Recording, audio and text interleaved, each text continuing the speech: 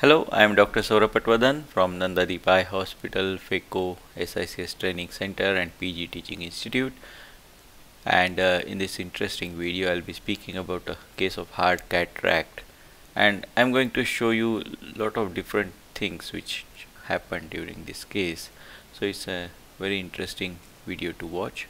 So it's a case of PXF, as you can see, and there is a dense cataract.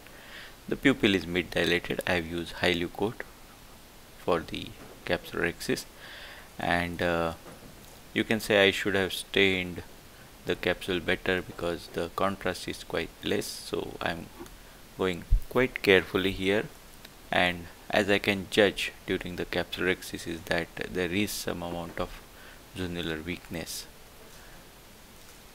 I'm going to use very minimal fluid for hydrodissection because it's a very dense cataract. I don't want the fluid to be trapped, causing a posterior capsular tear. So just minimal hydrodissection to rotate the nucleus. And since I noted the movement of the bag, I'm going to put CTR. It's better to do it at the start if you are noticing that the zonules are quite weak. And now what I'm doing here is I'm using the Sinskey in my left hand to push the eyelet of the CTR into the bag. Otherwise it might just slip into the sulcus and is of no use. So once I know that one eyelet is in the bag, I'm going to go very slow, pushing the rest of the CTR inside, and at the end I'm going to use my microcapsular axis forceps to hold this other eyelet, and then again the Sinskey is used to hold the eyelet and guide it into the bag.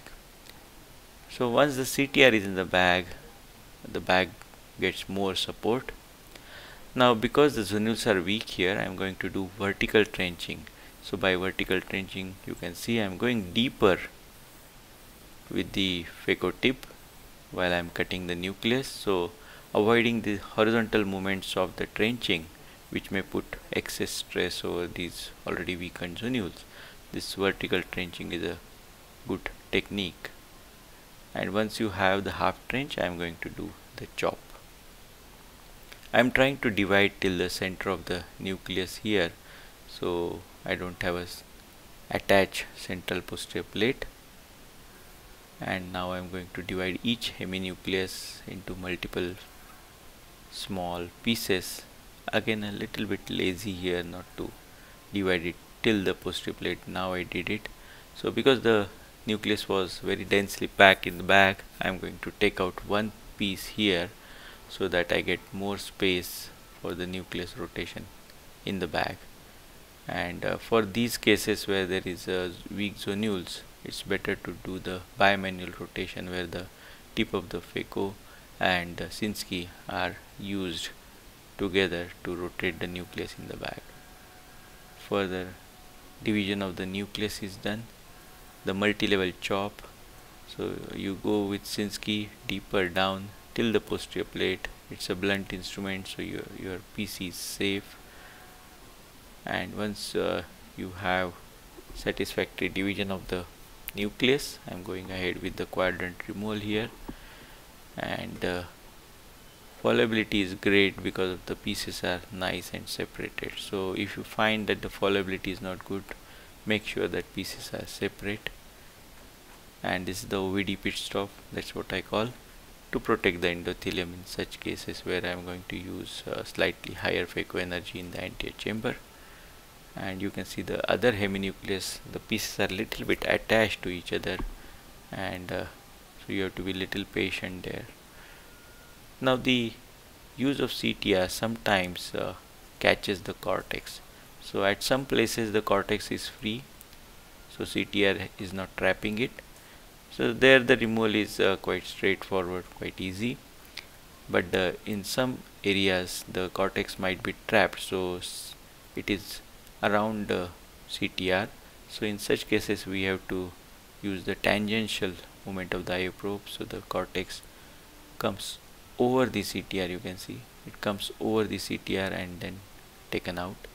But in certain places it may be difficult to do that, so you can go ahead, pull the posterior cortical sheet out. But wherever you pull this cortical sheet from the posterior side, the anterior cortical sheet might be still trapped around the CTR, so you have to watch for that in that area.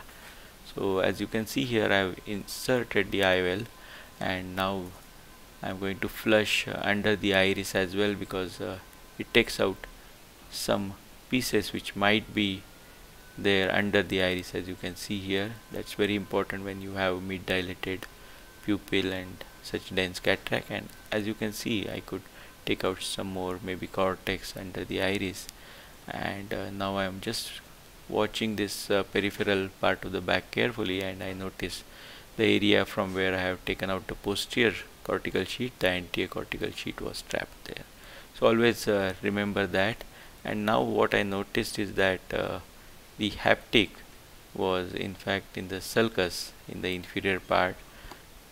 So it's good that I noticed it, because sometimes if you don't observe properly before you close, one haptic may stay in the sulcus, and these patients may get not only refractive cylinder, but might be constant irritation of the iritis, and this may be one of the causes for the postoperative recurrent inflammation in a patient.